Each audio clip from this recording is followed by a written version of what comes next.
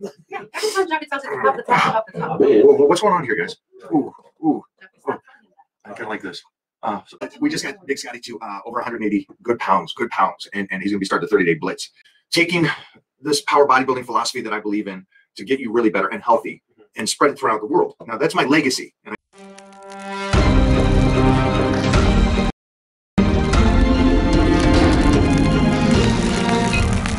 here, my boy Bobo, aka Better Traps than Heath Evans.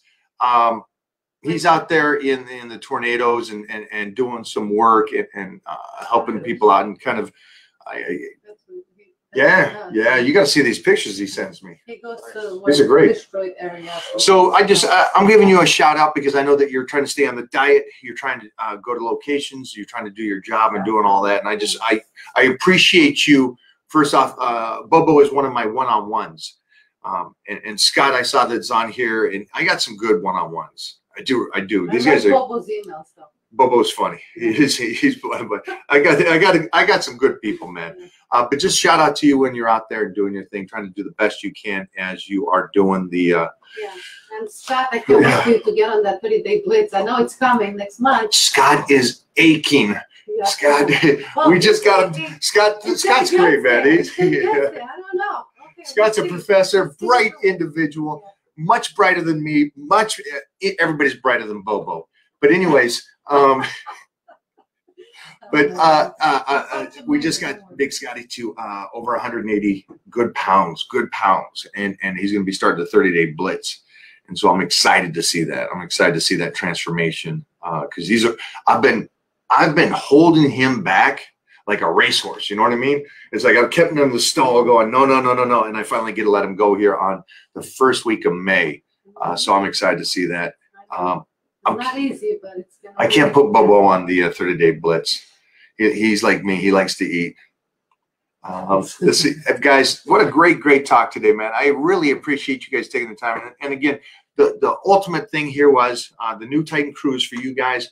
I had to do this for you guys to get rid of all the people that are trying to take my time and everything from you guys. And I'm about you. I'm about that small group of individuals trying to get better, that are trying to get better. That's the main thing. And again, my video yesterday about not being satisfied. If you're satisfied, I'm okay with that. But the point for me was to kind of give you an insight that I know a couple things. I know that this girl over here is not satisfied where she's at. And I know this kid over here is not satisfied where he's at. And the majority of people we're around are okay with not being satisfied, even though we got better with our physiques, not satisfied with it and want to get better and better and better. And if you're one of those. You're always going to want to get better. I don't think you're ever going to. Well, I think that's the point of it. The point of it is accepting that it may happen one day. I don't see how it could, because I want to be bigger than Titan and be able to make sure that I stay a motivation to him, a pinnacle to beat. I'm one of those fathers that I cannot wait for the day that he challenges and takes me down. It'll be like, the gladiator handing over the sword. But I just hope that you guys. Yeah. Dad, you're little. Exactly. All right, you crazies, man. Much love today. Proud of you guys getting in the Titan crew and doing it correctly. If you did get declined, that just means you didn't put it in correctly. Get back over there and do it correctly. Or am I telling you guys that you don't need to message me at 12 when you submit a request and then message me again at 12:20? Go ahead and message him. When I didn't accept it?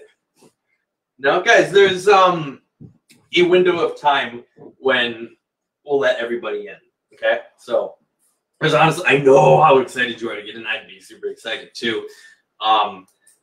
If, I had that opportunity, but just be patient with the approval, guys, and you'll get in if you follow the rules, right? It's really 4 simple questions. Make sure you answer them all. There's a little hint. And if you don't, you just won't get in, okay? Because, Mike's information is valuable. His time is valuable. And he wants to have a crew of leaders. He doesn't want a crew of followers. So it's very important that whoever Can we say that one more time? Mike wants a crew of leaders, not a crew of followers. Let me just jump on it real quick because Jump in there, I know that a lot of people are saying, or I'm getting the feel from some posts on the Titan crew, the original Titan crew that we're going to close down. I'm getting the feel that you're like, hey, you're abandoning us. We're not taking us with you. That sucks. Don't think of it that way. I mean, obviously you can think of everything your own way you want to do it. But I hope you would understand that I'm thinking of it the way Jeffrey just said. What happened was 6,000 non-leaders, non-sweat equity people came into our crew. And they're takers. And they're there and they're disrupting the whole crew. Yeah.